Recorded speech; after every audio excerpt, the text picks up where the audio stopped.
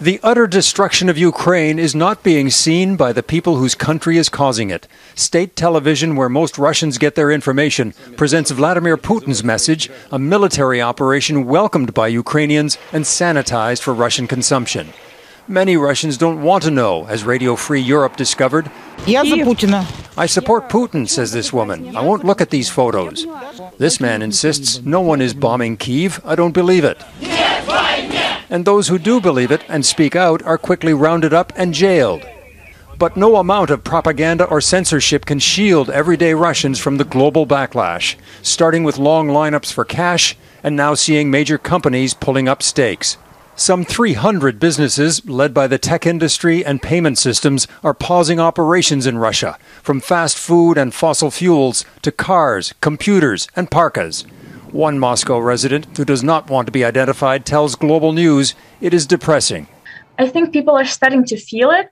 Fast food chains or clothes brands are leaving the country, which affects citizens, affects their own lives, even though they don't feel like they should participate in it.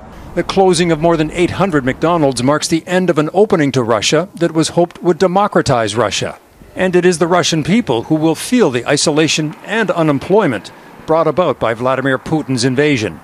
He is sealing his country off completely from the rest of the world, because no one in the media right now, because it's controlled by the Russian government, will tell that truth to the Russian people.